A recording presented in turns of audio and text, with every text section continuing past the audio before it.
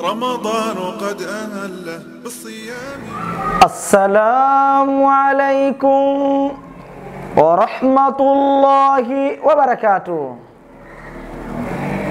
الحمد لله بنعمة الإيمان والإسلام. اللهم صل وسلم على حبيبنا المصطفى محمد صلى الله عليه وسلم وعلى آله وصحبه وبعد.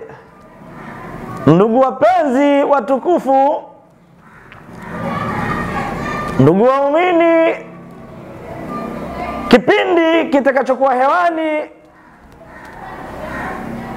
ni kuacha israfu.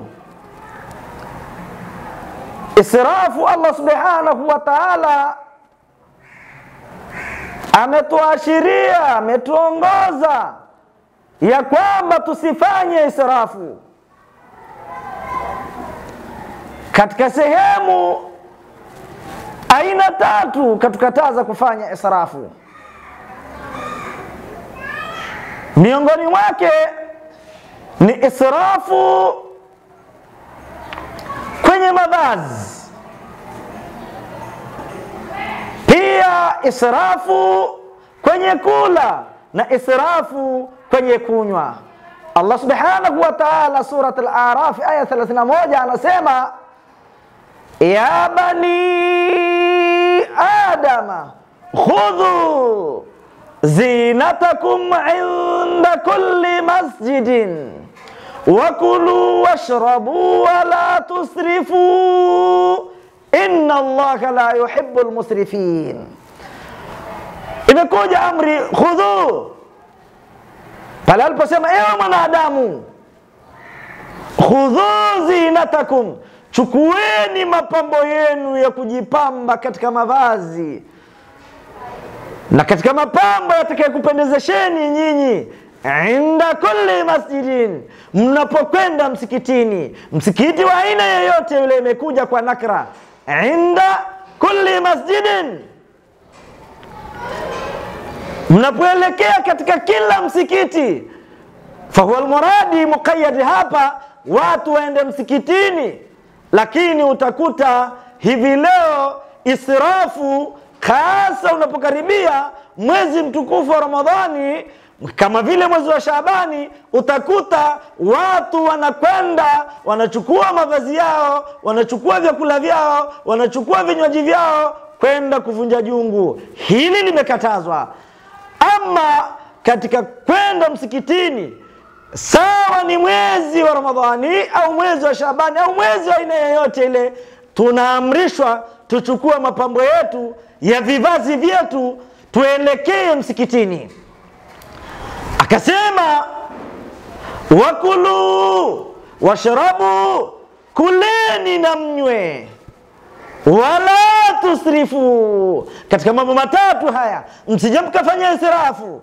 Israfu kwenye kula, israfu kwenye kunywa, israfu katika mavazi.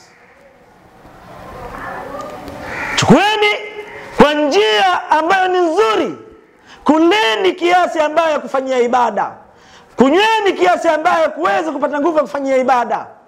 Sio mkao mnafanya israfu, hususan mwezi mtukufu wa Ramadhan. Utakuta mtu kakuta kuku kamchukua, kakuta tona kachukua, kakuta kiazi kitamu kachukua mhogo, kachukua papai, kachukua chenza. Akifika nyumbani yashafuturu, wakati wa kuvila, basi anakula vichache tu, vingine anavifanyia israfu, anavimwaga, anavitelekeza, anaviacha au anaviweka kwenye friza au kwenye friji, vinazidi kugandiana na kukaa, wala havitegemea vitaliwa lini na kesho anaongeza vingine. Mungu katukataza hili, kasema wala tusrifu, msifanye israfu, inna Allaha la yuhibbul musrifin. Allah subhanahu wa ta'ala hapendi wenye kufanya israfu. Kwa hiyo tumekatazwa kufanya israfu. Insha Allah ta'ala tuwe wenye kusikiliza kauli za Allah subhanahu wa ta'ala na kuzifanyia kazi.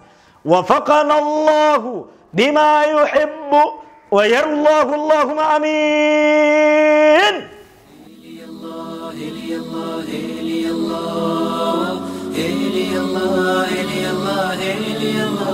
Allah